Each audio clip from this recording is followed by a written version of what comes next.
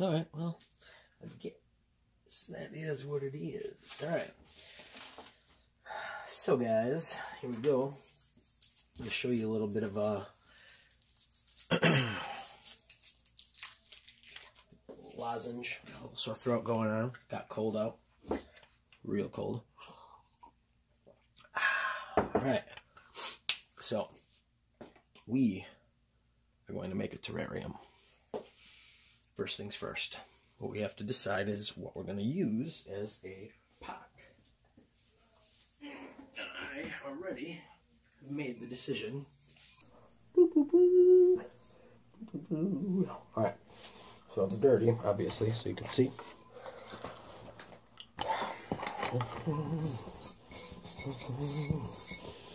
Give it a good, quick little clean. This is a quick and dirty, guys. This is not something that I'm planning ahead. I don't even know what this is going to look like, if it's going to turn out okay. This is my first attempt in, God, over a year. So, hope it's okay. We'll see. Dumping out the old trash.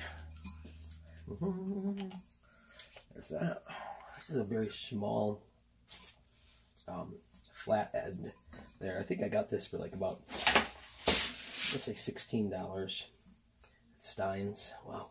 It's better on a flat surface, obviously. So we're going to get rid of the baguette, actually. Do it right on the flat surface.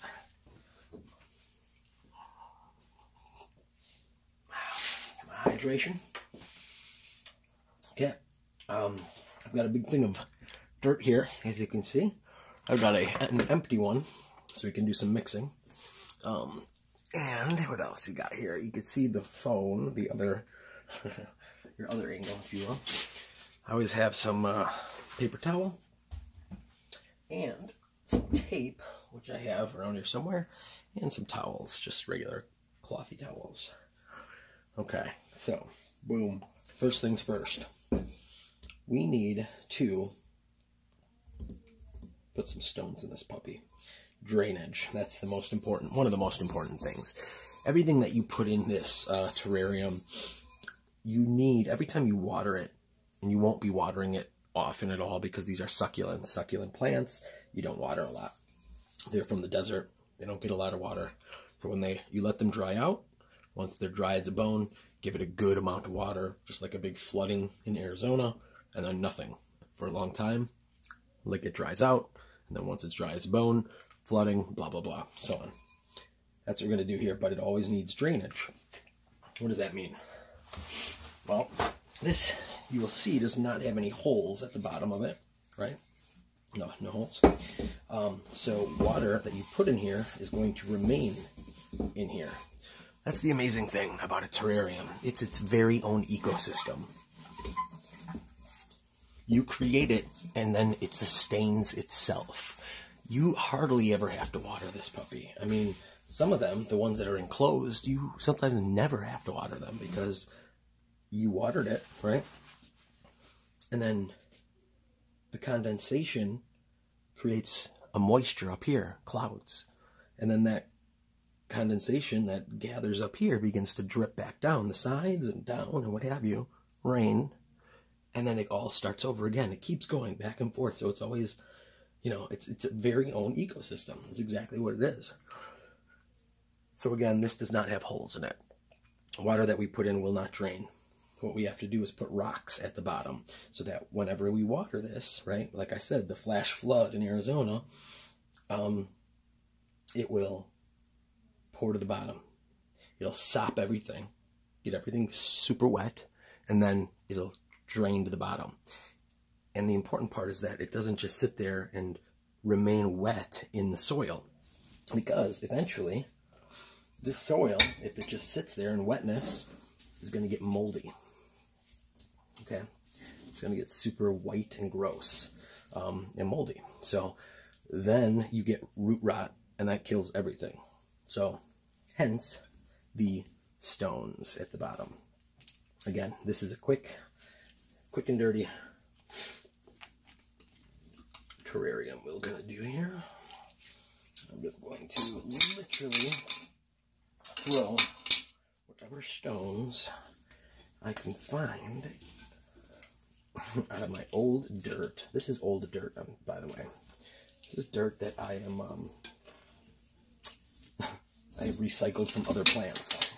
You will see bits of everything in there. In fact, there are bits of my grandmother in here. I know that's creepy, but it's the truth. All right, moving along. All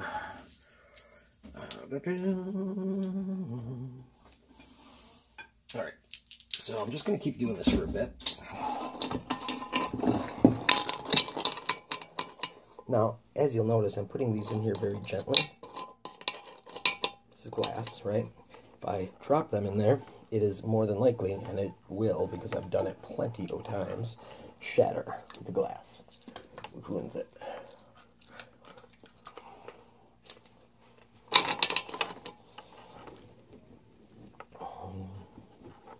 You will see bits of what? Glass, beads, you know, this.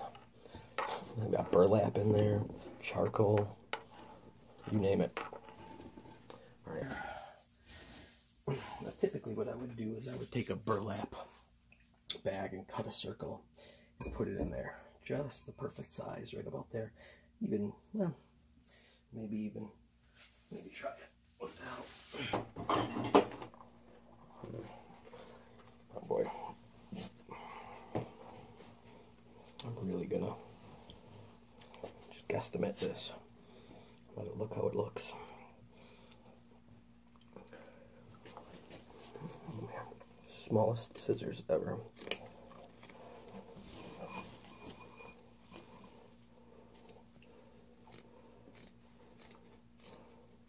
These are old bonsai scissors. I've got a newer set, a couple newer sets actually. These are all old and rusted, so.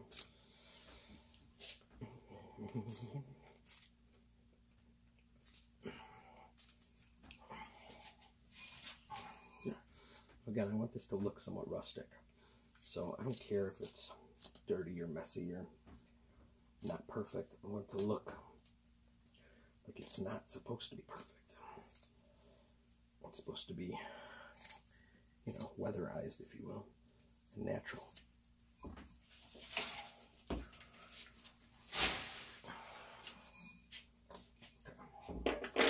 So it's not a good fit, see that? Which is okay. But because I know this is the front, I'm going to cater more to that side. So what I'll do is, I'll do that. Yeah, perfect. Okay. Now we go with some handfuls. Actually, let me move this out of the way here.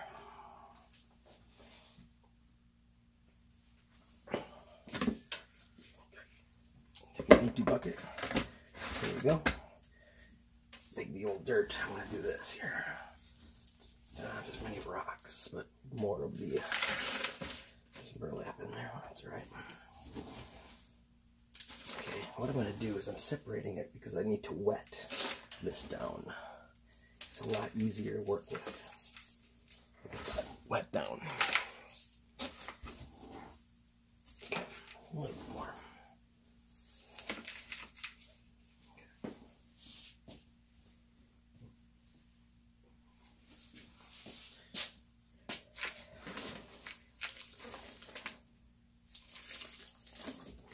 I really saturated it, so that might have added too much. Yeah, too much. I'll just keep going. Sop some of that out. Hopefully this will rejuvenate the dirt as well, because it's been stagnant just sitting in dead plants down here for, God, too long. So, don't do this at home, folks. Buy some dirt. It's not expensive. Or go out in your garden and get some. Now, truthfully, what you should do for succulents is get succulent dirt, right? It's cactus dirt. Buy that anywhere, right? You could probably get even at a good local grocery store, but definitely at Targets. Well, maybe not anymore in the winter, but if you have a Steins. Okay, so I did that.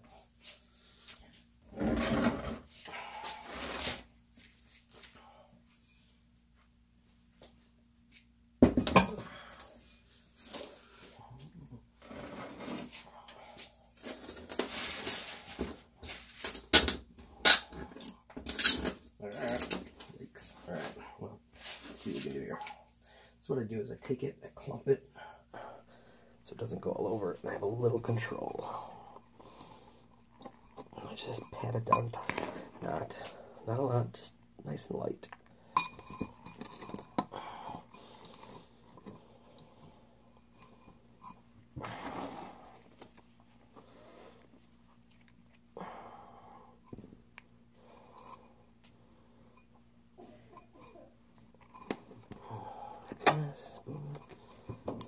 Alright, so I'm just covering everything up top so you can't see anything below it. You can't see the burlap of the rocks.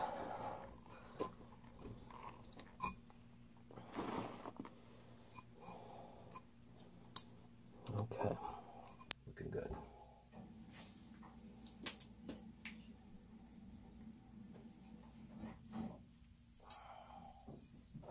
Again, I'm not patting it down really hard, otherwise it's too dense, and no roots will be able to grow. All right, let me wash my hands. I'll be right back.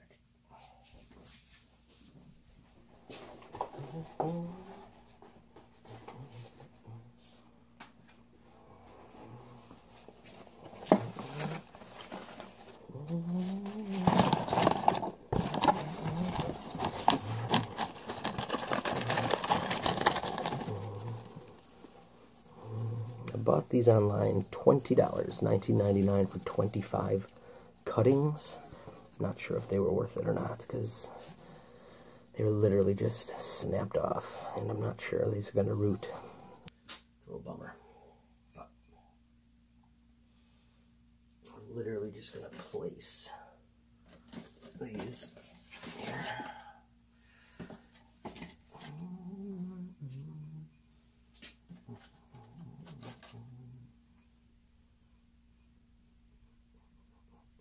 Now, this won't stay, which is good, because it's got a little bit longer root, or stem that could grow a root. Put some of that. I'm going to build around it. Okay, so both hands in there. Just literally lump some dirt around it. Okay, not a bad idea to take a rock. Maybe a little support. You'll notice it's going to get a little misty in here. Okay, that's okay. That's what paper towel's for. Eventually we'll go in there at the end and clean it all up real nice. Okay. Alright, what is next? Let's see. It's kind of cool looking.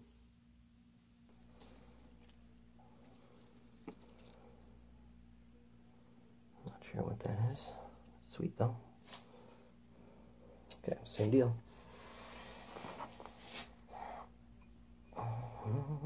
Just put that right there. Alright, let's grab some more. We're gonna need actually, I might as well just have covered the bottom with this, sure. Before I stick them in there, I should snip just a littlest bit. Actually, I hate to do this, but to make the stem longer, okay, I snip the bottom. But now I'm going to pull these off. Oh, I don't want to root it, so I'm just going to snip them with my bonsai tool here. As close as I can, as quick as I can. That was not a good one. Probably should have used my fingers. Oh well, there's that. So now I'm going to use it to stick that in a little bit deeper. Oh, there's rocks everywhere. Wow. See, I'm usually a lot more prepared, but okay. And I am pushing down around it to tighten it quite a bit. So don't, you know, when I said earlier, don't pack it down. Don't pack it all down, but pack it down around the plants that you're planting. This is cool too. It's kind of low. Let's see. What about? Ooh. Yeah, let's do this guy. It's kind of neat. It's nothing really shiny in there. There's that green one that's similar but a different color, so we're going to snip it. There you go. Just a little bit, so there's going to be some root growth. I'm going to use it to stick that in a little bit deeper. Oh, there's rocks everywhere. Wow. See, I'm usually a lot more prepared, but okay. And I am pushing down around it to tighten it quite a bit. So don't, you know, when I said earlier, don't pack it down. Don't pack it all down, but pack it down around the plants that you're planting. This is cool too. It's kind of low. Let's see. What about? Ooh. Yeah, let's do this guy. It's kind of neat. We don't see any of these anywhere in here. Ooh, and they've got the. Okay, these are cool because they've got roots that actually will grow outward. I have no idea what any of these are called, just so you know. Okay, anyhow, let's snip. Just a touch there, see that? Just a little bit. Ah, shit. Alright, I'm going to get a little bit more wetness.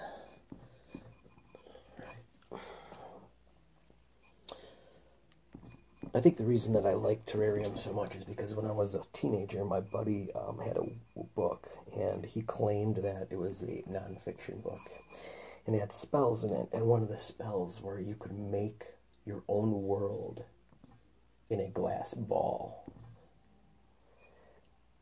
I mean, with creatures living in homes of their making and things like this. I don't know if you've seen the homunculus, whatever that thing is, online. I think it's a bunch of BS myself, but I love the, you know, it's intriguing. I love the concept. So similar to that, I guess, but its own ecosystem, living by itself, feeding itself, all these different things. All right, I'm going to add one more thing here. Let's do this one. Wow, that is funky. Look at that. That's cool. Hold a little closer, I guess, eh? Kind of neat. Oop. Put this guy in the outskirts back there a little bit.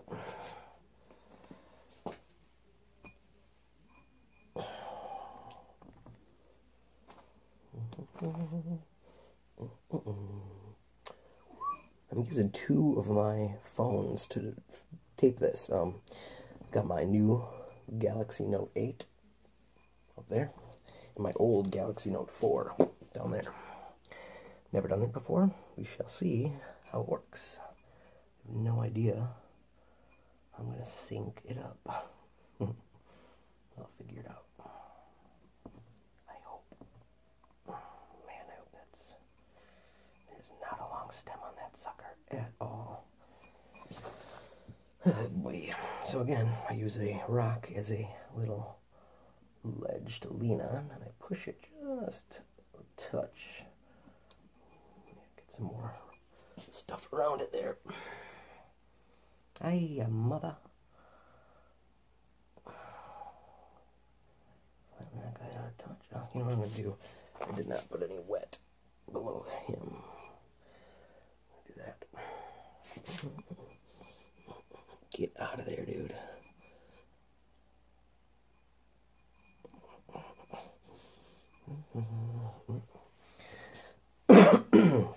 Okay, so that's it. I mean, we can add more, but I want these to go and see if they're going to live, and I will keep you guys posted.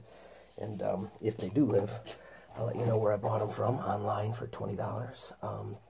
You get 25 of them, which is pretty rad, again, if it works. I won't give bad reviews, so I'll give the good ones.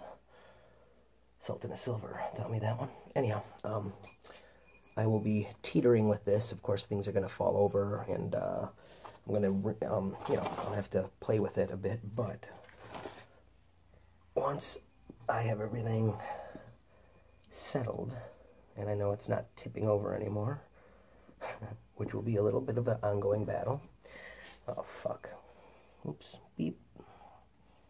Okay. That's that. Now, I usually like to put a rock in there, a big rock or some moss or something. I'm not going to. I'm keeping this as simple as possible, again, just to see how the plants do.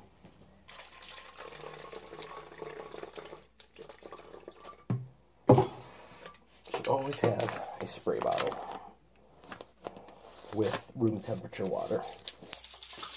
Okay, now I'm going to go in there and just spray each plant real nice, get the dirt off of it. Get some dampness in there. I know that there's some wet water. I want some water on the plants. I'm trying to get the dirt and mud, as I touch them throughout. I've got some dirt on them, so I'm spraying it off.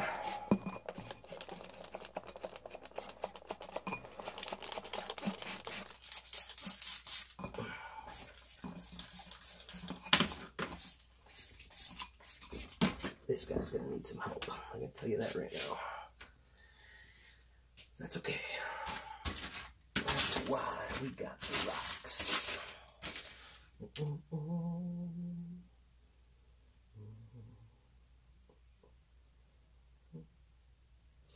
Take your time with this stuff, because if you go too crazy, you're going to be bumping other stuff, other plants, like I just did.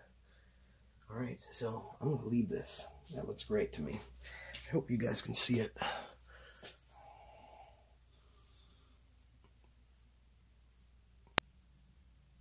Okay, so got those, they're all succulents, so I won't need a lot of watering. I won't water it again for days. And I will keep you guys posted how it works and where to get them if it does work out. Again, 20 bucks for 25 of them. That's pretty sweet. I'm going to clean up this mess. And first one done. That was the easy one. They're going to get better, trust me. I mean, I'll have stuff, like, you know, situated and ready and give you some tidbits, because I've done hundreds of these. But this was just to show you that, hey, it's that simple. Just throw it together. If you got it, you got it. Do it. Peace.